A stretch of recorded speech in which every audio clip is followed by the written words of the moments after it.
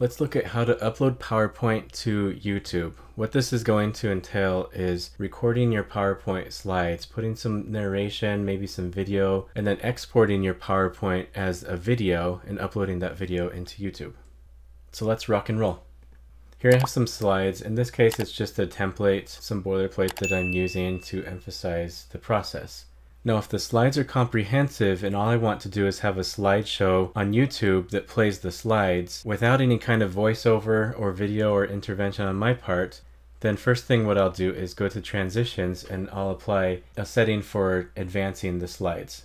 I'll advance them automatically after a few seconds, let the audience have some time to read the slides and then go to the next one. And in this way I can calculate exactly how long my video will be. With 5 slides, and if I have a 5-second transition, that'll be about half a minute for my presentation. The other thing I can do is go over to slideshow and I can record my slideshow.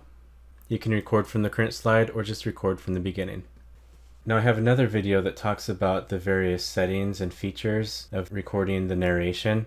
In this case, I want to go to settings and I want to check that I have my microphone, and that's all I want to do. So now I'm going to record my slides. It'll count me down, and in that time I want to take my breath. I'll start talking through. Now my tip is that before you advance the slide, you want to take a break from speaking. And then you can speak once the presentation is on the next slide. And that's because PowerPoint doesn't play the narration during the slide transition. So there's going to be a second or half a second where there's going to be a pause in speaking if you speak right over the transition. So I can talk through my other slides. I can make annotations on the slide if I want to. If I had notes, I'd be able to read the notes. And when I'm done, I can click stop.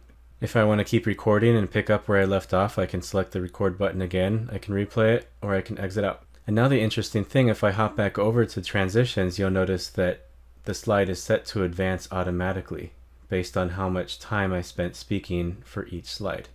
If I want to make any edits to the slides, the timing, for example, I can do that in the slideshow menu. If I'm good, then I can go ahead and save that. I'm going to save it as a copy, but in this case, I'm going to save it as an MPEG-4 video file, an MP4, instead of a slideshow. So I'll go ahead and save it, and then I can browse and see the video file in my folders. Now what I'm going to do is I'll hop over to YouTube and I can create a video or post, upload the video since I've already created the MP4 file, and I can either select the files and browse for it, or I can drag it and drop it. Here I can make the changes to the title and the description. You can choose one of the thumbnails that they generate based on content on the video, or you can upload your own. Click Next to add your video elements, as well as your visibility. You can even schedule when you want your video to be published. And then you'll be able to see the video on your channel. You can go in and make other edits if you'd like at any time. And this is how you upload PowerPoint to YouTube.